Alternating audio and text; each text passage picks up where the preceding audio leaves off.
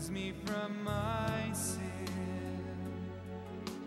Deep within, refiner's fire. My heart's one desire is to be holy, set apart for you, Lord. I choose to be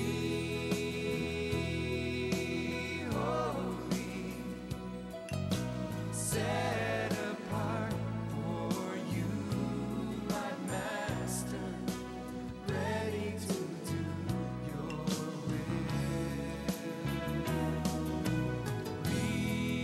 Refiner's fire, my heart's one desire is to be holy, set apart for you, Lord. I choose to be holy, set apart for you, my Master, ready to do your will.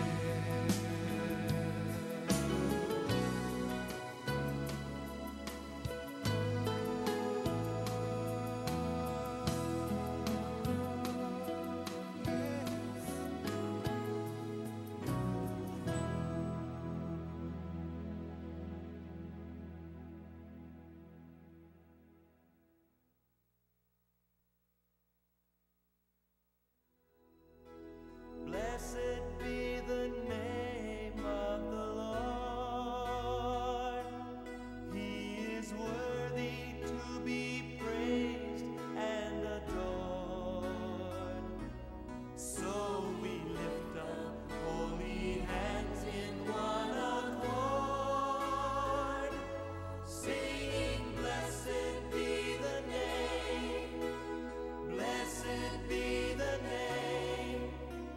Blessed be the name of the Lord. Blessed be the name. Blessed be the name of the Lord. He is worthy to be praised and adored. So we lift up holy hands in one accord, singing, blessed be the name, blessed be the name, blessed be the name of the Lord. Blessed be the name, blessed be the name of the Lord. He is worthy to be praised and adored. So we lift up holy hands in one accord, singing, blessed be the name, blessed be the name, blessed be the name of the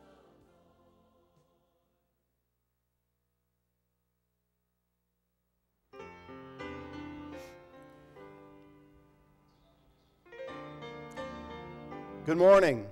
Welcome to Grace Church. Let's worship together.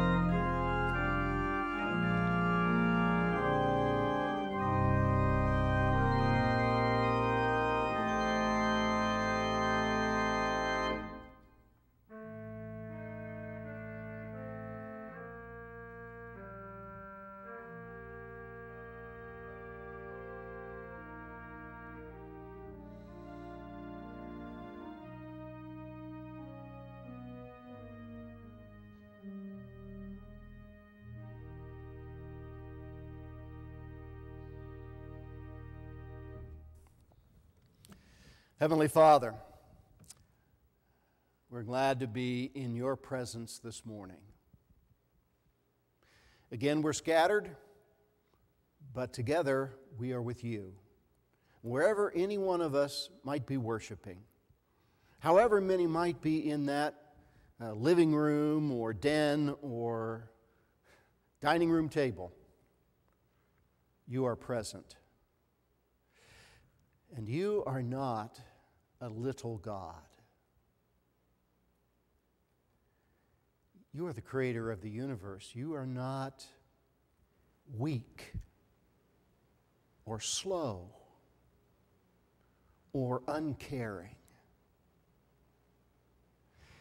And you are not distant. And so when we turn our minds and say to ourselves again, it's time to worship, that's just an expression of our limitations, not yours. Be present with your people this morning, we pray. Let us worship you in spirit and in truth. Let us be focused on who you are so that we might worship you as you deserve. And then, Lord, leave the rest to your grace and your time. Amen. Again, I want to say to you this morning, I'm glad that you're able to worship with us through the TV ministry. We have some wonderful and faithful members of that ministry who come every week and make it possible. And of course, Joe and Debbie are here with music every week. And we're grateful for all of those ministries, and we're grateful that you are with us this morning. Remember, we're not watching TV, and we're not performing for TV. We're worshiping together. And even though there is distance between us and we're connected by TV cable, we're also connected by the Holy Spirit's presence. So let us worship the Lord with joy and confidence and expectation. Join me in the call to worship, if you will. Christ is risen. Christ is risen indeed. Christ died and rose to redeem us from the guilt of sin and free us from the power of sin to dominate our lives. His new life in us gives us the desire and power to live in new ways. He calls us to live in love. The Holy Spirit makes His love grow within us. As we celebrate Mother's Day, we rejoice that the risen Lord gives life to our homes. Christ is risen. We receive and rejoice in His new life. Christ is risen indeed.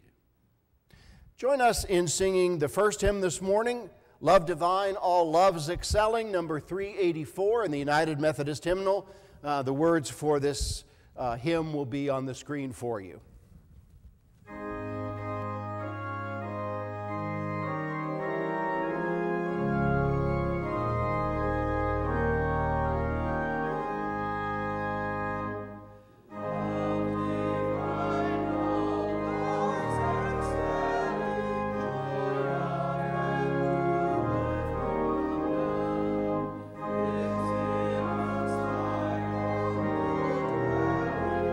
All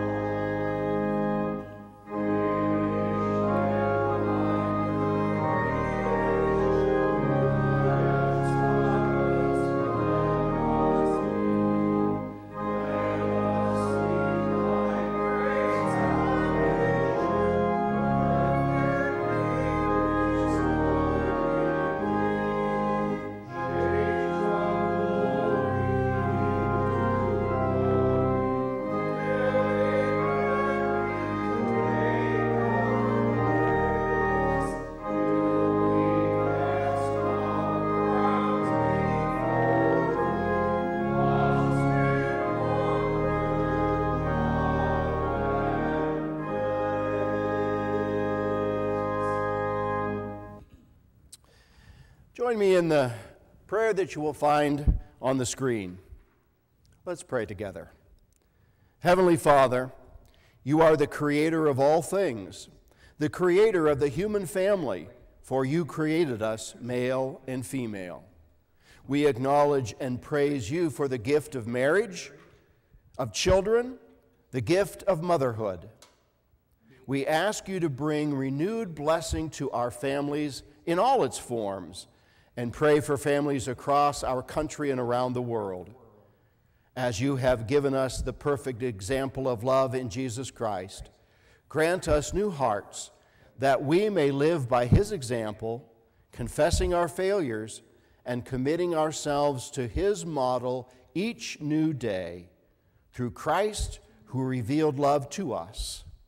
Amen. And join me in the Survivor's Creed by Max Lucado, and let's remember that God is seeing us through this. I'll get through this. It won't be painless. It won't be quick. But God will use this mess for good. In the meantime, don't be foolish or naive, but don't despair either. With God's help, I will get through this.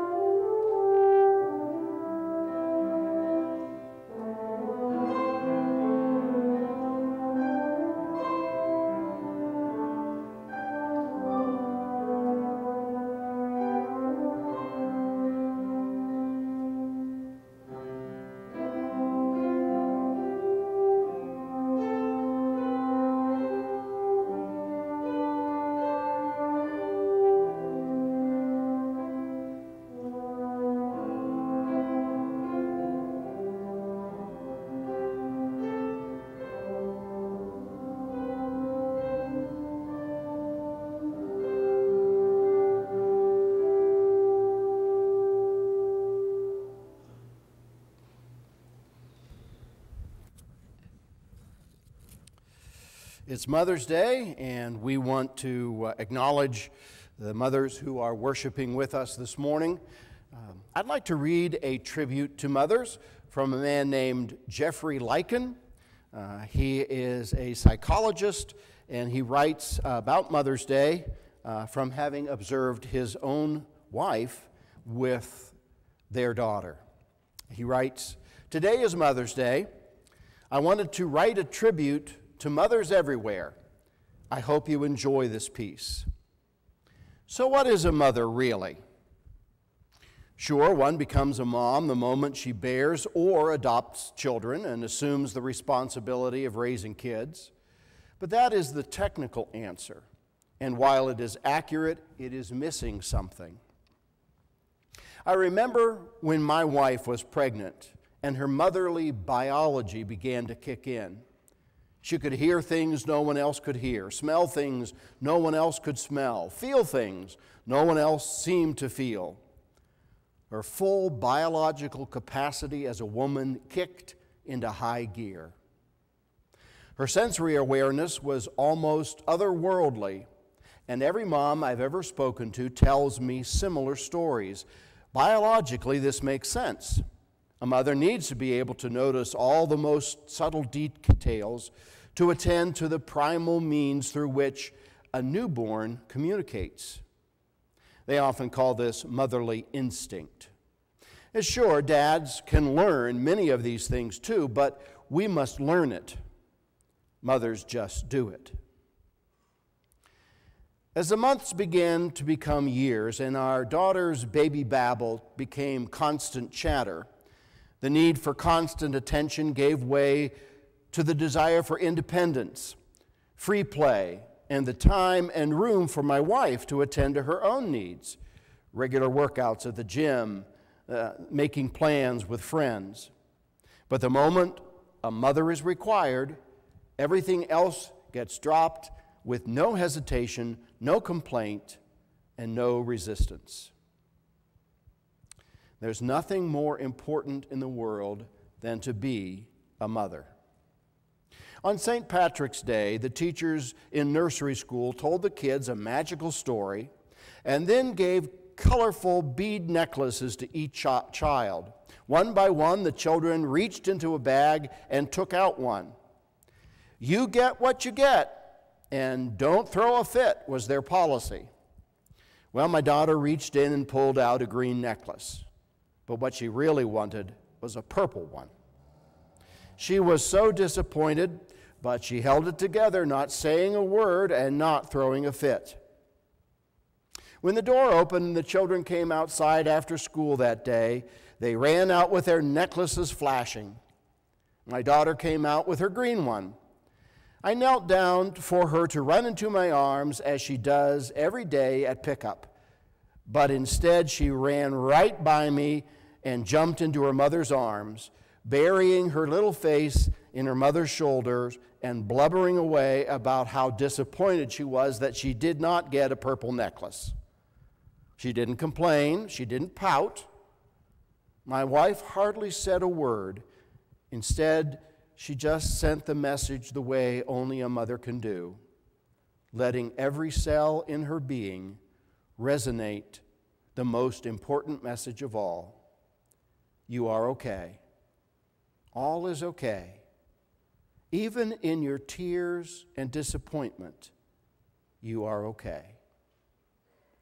She held our little one and let her tears get absorbed into her blouse, the way so many mothers' clothes have been throughout all history, all over the globe. And in a few moments, the tears were gone, the smiles returned, and we were on our way home. For my wife and daughter, they were already home. Home is being a mom. Home is soaking in the nurturing reassurance that only a mom can give in this way, that speaks so deeply and completely to a child in a language that is as old as time and that cannot be captured in writing or words. I thought about what had just happened and how many times it happens. This is the way nature works. and the way God intended it to be. It's biological, and yet it is also something else. It is how biology merges with something so much greater and bigger than any one of us. I like to think of it as biology and soul. When combined in just the right way, we have a mother. And today is a day to honor mothers, nature's perfect mix of biology and soul. So here is to mothers, our own, our children's, and all the mothers in the world. Happy Mother's Day to all.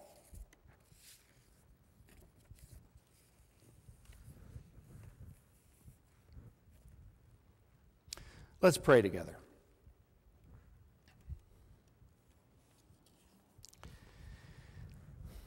Heavenly Father, in the light of what we've just read and what we've been thinking about, we know that there are lots of emotions and sentiments stirred in our hearts. There might be small children at home that have heard those words and snuggled up with their mom just a little bit closer. There are others of us whose mothers are gone, and yet we think about their kindness, their love, their patience, and the times when patience wore thin, as it should.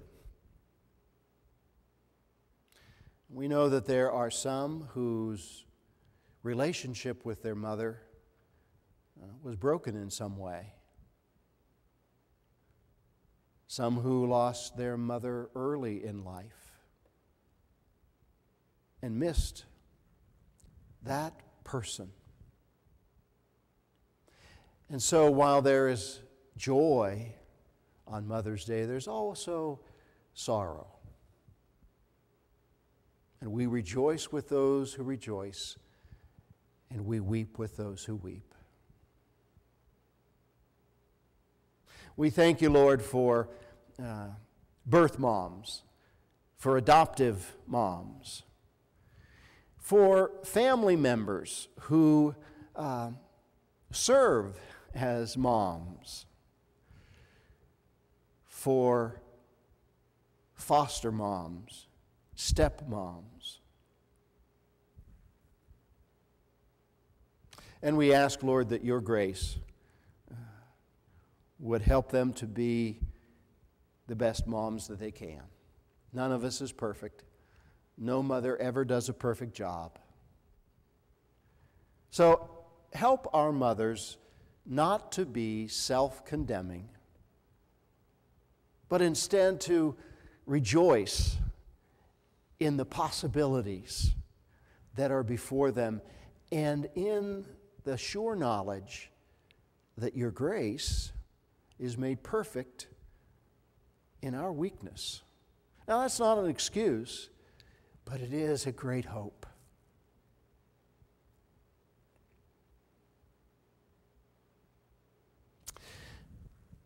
Lord, we're continuing to pray in the face of the coronavirus pandemic.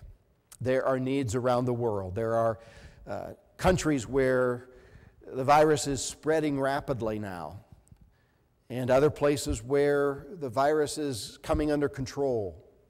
Here in our own country, we're wrestling with how do we restore something closer to normal and still keep the virus at bay.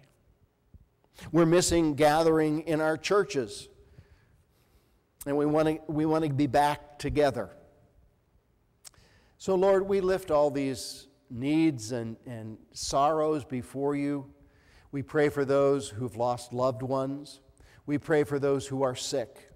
We pray for those who are serving the sick, medical personnel, including custodians and kitchen staff and all the other support people that keep the medical system operating, and for first responders who step in at their own risk because we have a need.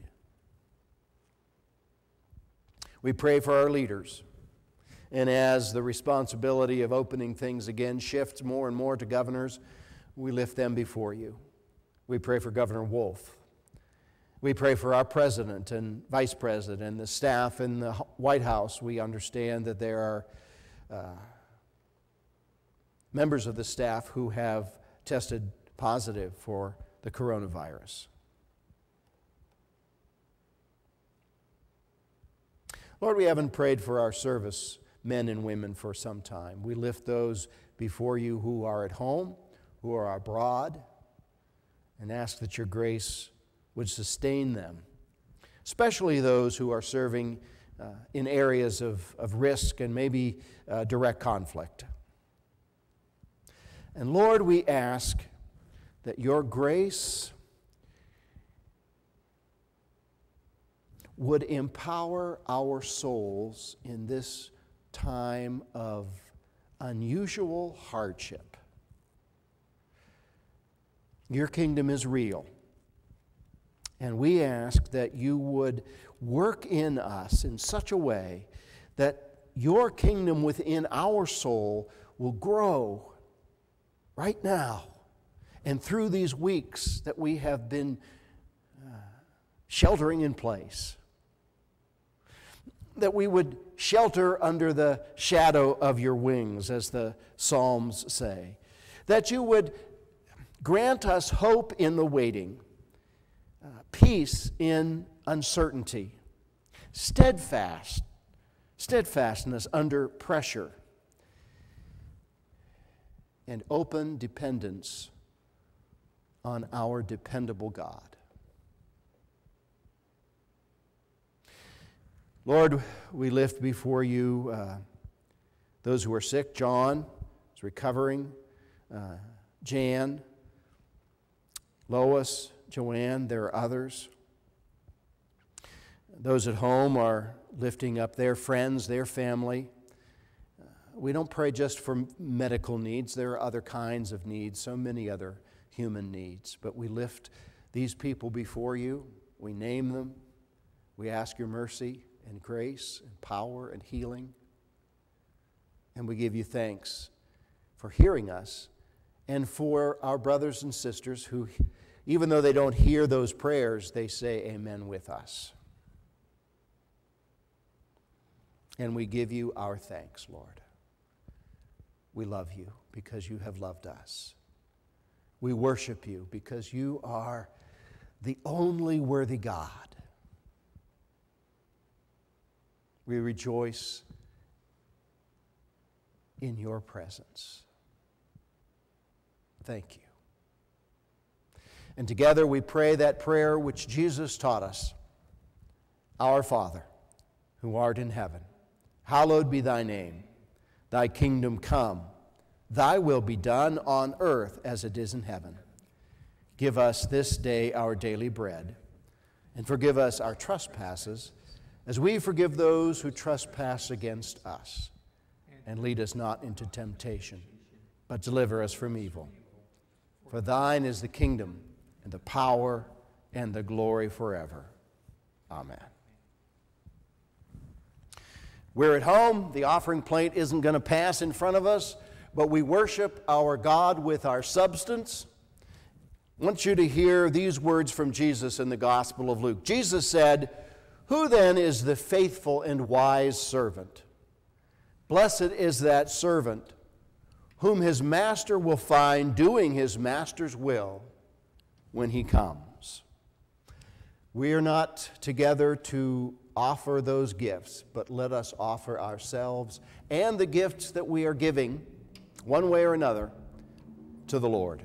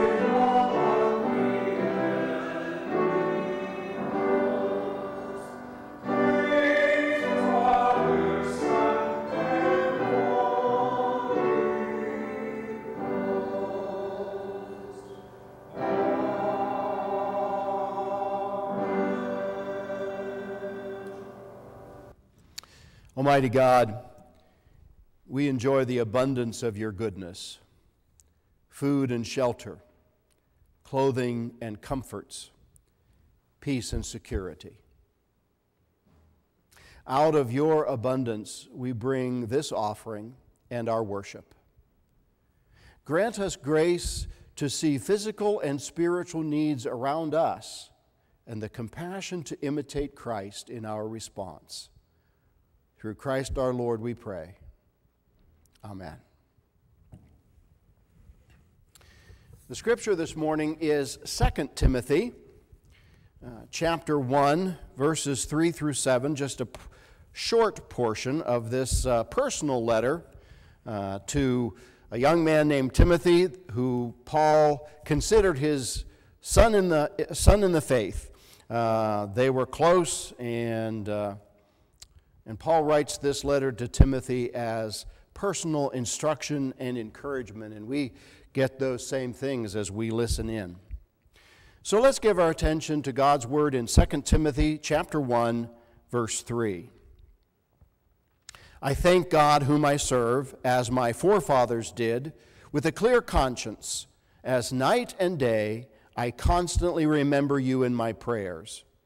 Recalling your tears, I long to see you, so that I may be filled with joy.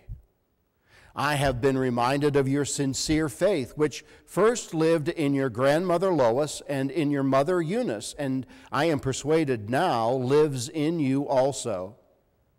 For this reason, I remind you to fan into flame the gift of God, which is in you through the laying on of my hands. For God did not give us a spirit of timidity, but a spirit of power and of love and of self-discipline. The word of God for the people of God. Thanks be to God. What a treasure we have in your book, in your words. So, Lord, we pray that you would help us to hear well, so that we can both understand and desire your will and then do it. Help us to be disciples of Christ, true followers. It's in his name we pray. Amen.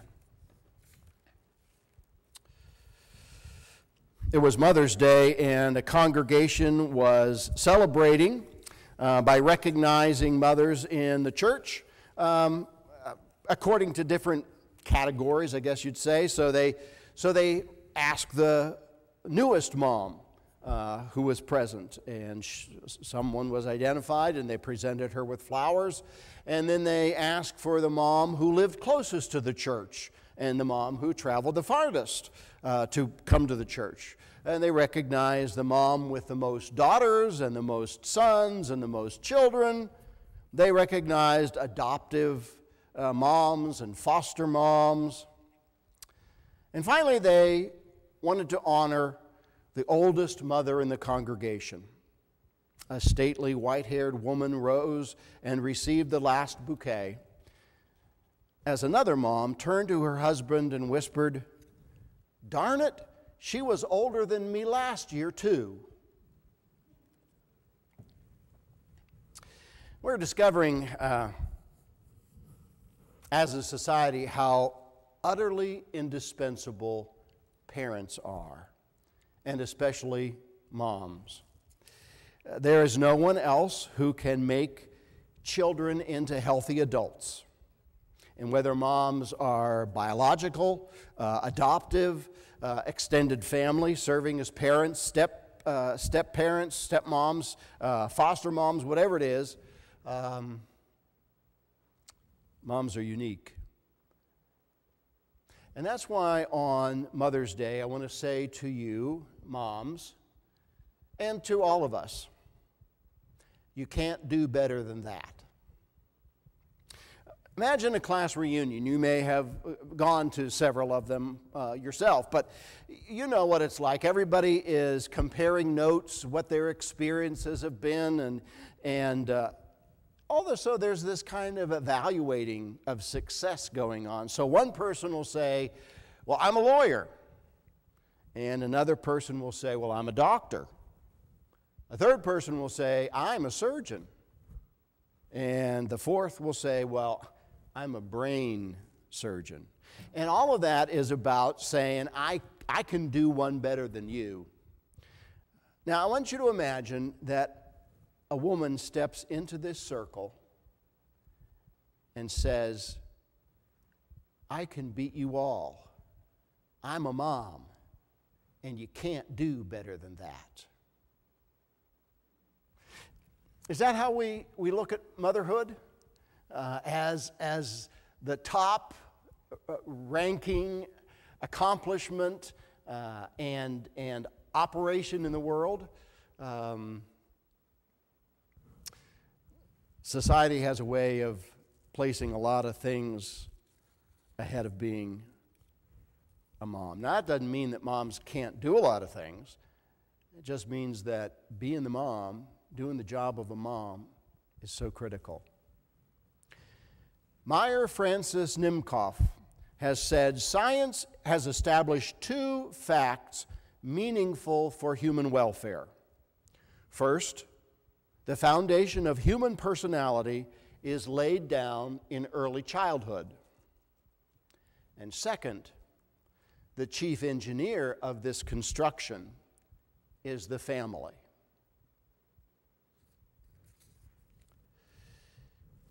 And Paul writes here to Timothy, as I said before, a younger man, someone that Paul has been mentoring, and he really feels like Timothy is the son he never had.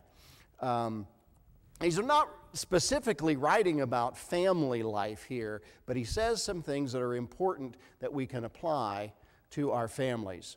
So Paul talks about faith, and he says these three things about it. Faith must be passed on. Faith must be encouraged. And faith must be acted upon. So if you'll look with me at verses 3 and 5, you'll read these words. In verse 3, I thank God, whom I serve, as my forefathers did, with a clear conscience, as night and day I constantly remember you in my prayers. And then in verse 5, I have been reminded of your sincere faith, which first lived in your grandmother Lois and in your mother Eunice, and I am persuaded now lives in you also. So the first thing is, faith must be passed on. Well, come on, let's do this right. Passed on. Faith has to be passed on. Paul gratefully acknowledges here his own heritage of faith. And he also says to Timothy, you have a heritage of faith. Faith resided in your grandmother Lois, your mother Eunice. Their sincere faith was real. And now I'm persuaded, Paul says, that that sincere faith is in you as well. The point is that Paul and Timothy were exposed to faith from their heritage, from their family.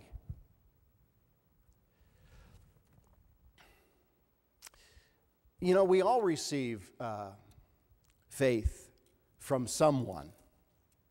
I remember Marilyn Brown, who was a Sunday school teacher in the church I attended when I was a child in Milford, Indiana. A pastor named Reverend Richard Sumners, who was pastor there. Dave Beam, who was a classmate of mine in high school and was instrumental in leading me to personal faith.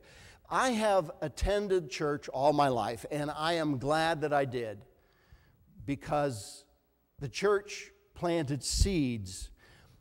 But, like everyone, I had to receive those seeds and accept Christ for myself.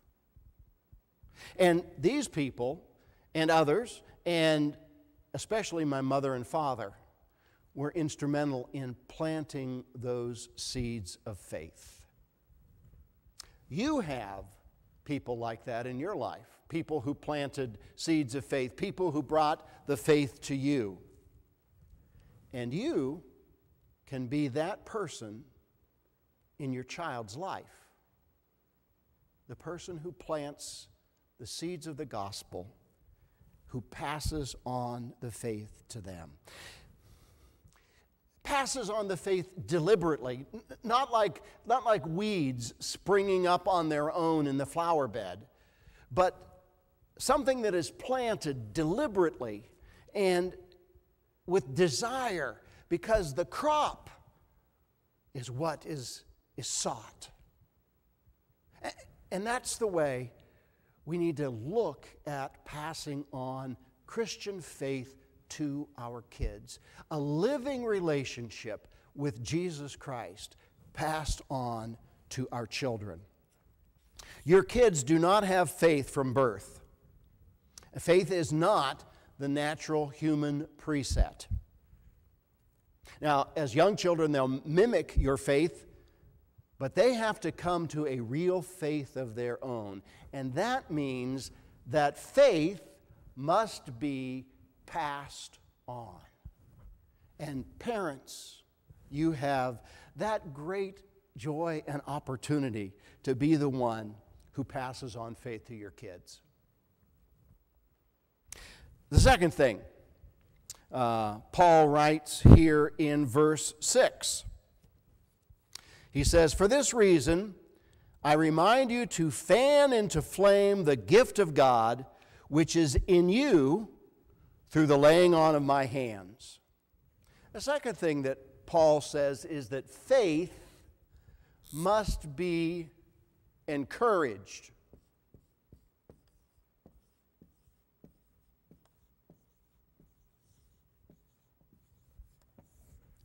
Faith has to be encouraged. So he writes to Timothy, fan the flame, build it up, make it warmer. It's one thing to plant a seed, it's another to harvest a crop. It's one thing to start a campfire, and it's another thing to keep it going. Have you ever noticed that if you're out on a summer night and, it's before you had to be 6 feet apart, you're actually enjoying being around close to each other in the fire, and it kind of burns down, and then somebody throws more logs in it, and it comes back up, and it burns down. And both cases, whether it's a seed or a fire, success requires constant attention. Faith is the same. Faith has to be encouraged. Young children accept what their parents and other adults tell them almost unquestioningly. It's just part of the way children are made. And sometimes parents make the mistake of seeing that in their young children and thinking that that is the kind of faith that's going to see them through the rest of their life. So the kid likes to go to Sunday school and comes home and tells you Bible stories and maybe even volunteers to say grace at the table. And we think, oh, well, I've heard parents come up to me and say, I think so-and-so is going to be a preacher because, and then they tell me stuff. And that's great. That's wonderful. It means some seeds are being planted. But sometimes, well, all the time, parents need to keep nurturing that, because you got to remember that as that child grows up and he comes into adolescence, they're not only going to say to their parent, you're always wrong and I'm always right. I remember walking in the mall, and our daughter wanted to be 100 yards ahead so that no one would know that she was connected to us. I'm sure I did the same thing, although we didn't have malls at that time. I'm sure I did the same thing when I was that age, because that's what kids do. They work on becoming independent. They also need to work on having an independent faith. And so, as parents, we pass it on and we encourage it to grow. They're going to ask you questions. They're going to ask other people questions about what we believe and why we believe it. They may ask those questions to you directly. More likely, they're going to ask those questions indirectly by resisting the things that they used to participate in. And you have the great job of encouraging their faith as it grows toward an adult faith. How do you do that? I think the most important thing is to start by listening to their questions. Confident that since faith is, that there are answers, confident that since there are answers to questions, you don't have to be afraid to ask those questions. Let them ask. Listen to them.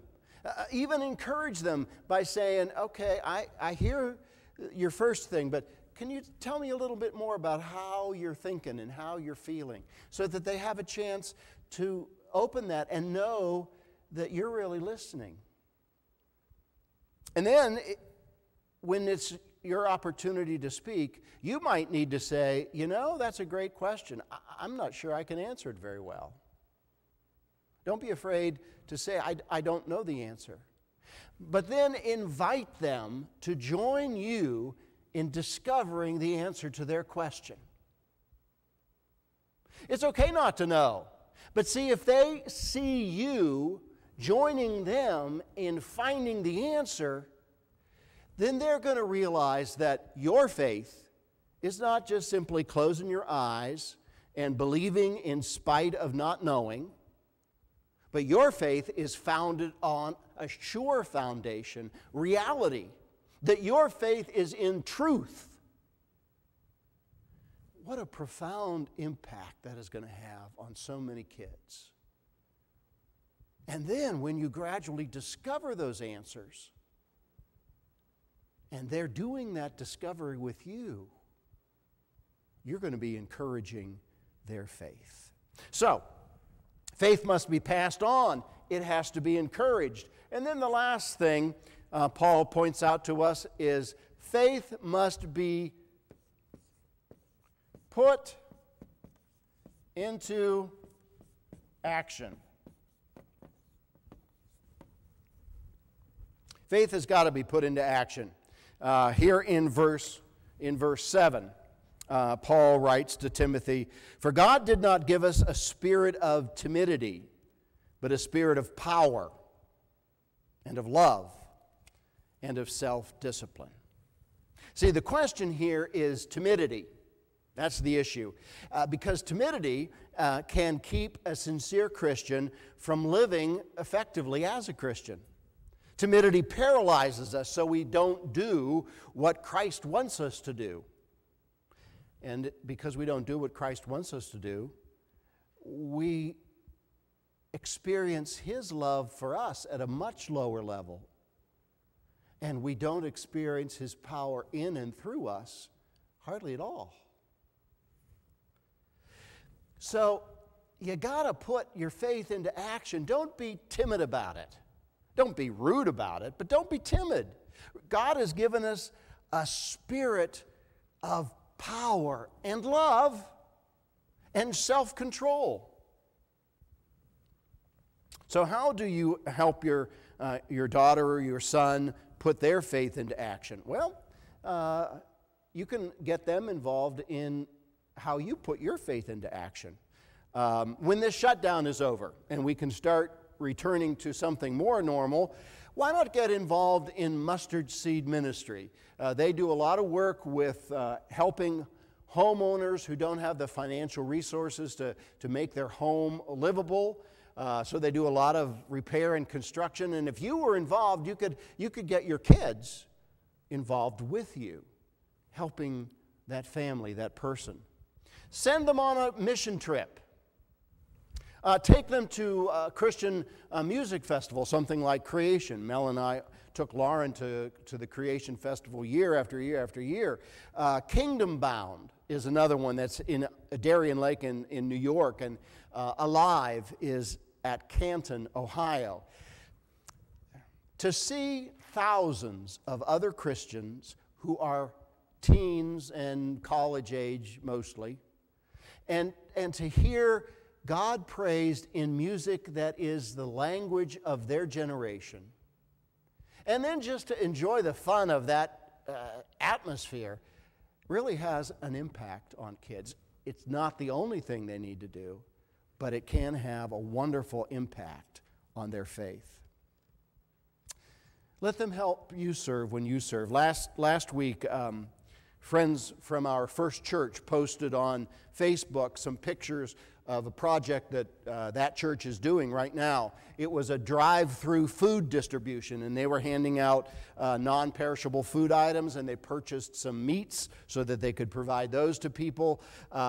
They all were wearing masks, and they were giving out homemade masks to anybody that needed them. And in the pictures there were our friends from so long ago, and there of course were some new people that we didn't recognize. And Laura Paleo was in those pictures because Laura is now the pastor of that church. And in the pictures there were pictures of kids. And you could see the excitement in the adults as well as the kids, that they were doing something that helped somebody in a real way, and that they were doing that in Jesus' name. If you can get your kids involved in putting their faith into action, it will make a difference in their lives. So, what are we saying? Faith must be passed on, and you can do that by how you live and what you say. Faith has to be encouraged.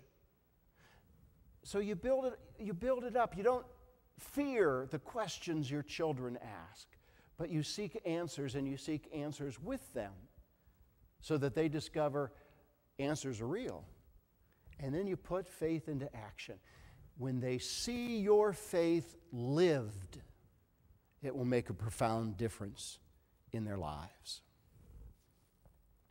I want to end with just some interesting quotes about motherhood from children.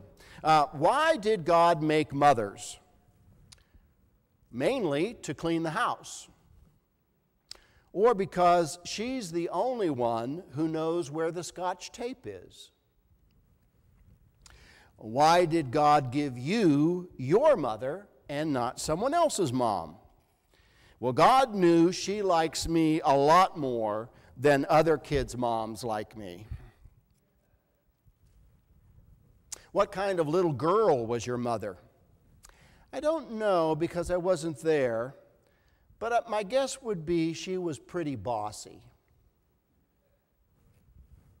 What ingredients does God use to make mothers? I lost my page. God makes mothers out of angel hair and clouds and everything nice in the world and one dab of mean. Describe the world's greatest mom. She would make broccoli taste like ice cream. The greatest mom in the world would not make me kiss my fat aunts. She would always be smiling and keep her opinions to herself. Well, I don't know if you can turn broccoli into ice cream or keep your opinions to yourself. But moms, you are a treasure. Know that you are. And remember, you can pass on your faith. Encourage your children in their faith and help them put their faith into action. And when you do, that will have a profound effect upon their life. Let's pray together. Heavenly Father, you've given us the family because one generation needs the previous generation to bring it to fullness. We start out helpless. We grow into innocence. We become self-centered and rebellious. And gradually we begin to discover responsibility and love for others, and not just ourselves, and your love for us in Jesus Christ. Lord, I pray for every mom who is in the business of raising kids right now, that your grace would meet her need. Whether her child is an infant or getting ready to leave the nest, help that mom to be the best mom she can be. Help dads to be the best dad they can be. Lord, help us all to be the best people we can be, and to know that we can pass on our faith. We can encourage our faith in others, and we're called to put our faith into action, regardless of whether we're moms or not. This we pray in Jesus' name. Amen. We are going to sing a hymn called Happy the Home When God Is There. We're going to use the tune of Amazing Grace. In the United Methodist Hymnal, you'll find this at number 445. Let's sing together, Happy the Home When God Is There.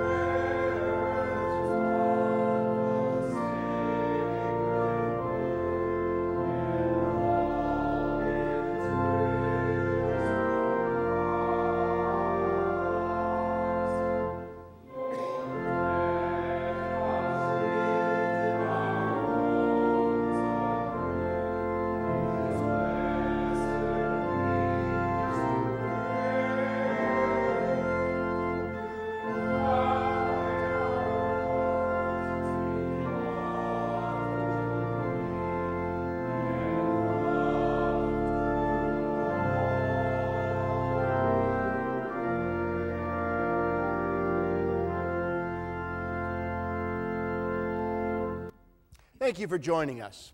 Let's join together in the benediction. Christ is risen. Christ is risen indeed. Now may the God of peace, who brought back from the dead our Lord Jesus, the great shepherd of the sheep, equip you with everything good to do his will and work in you what is pleasing to him. Through Jesus Christ our Lord, to him be glory forever and ever. Amen.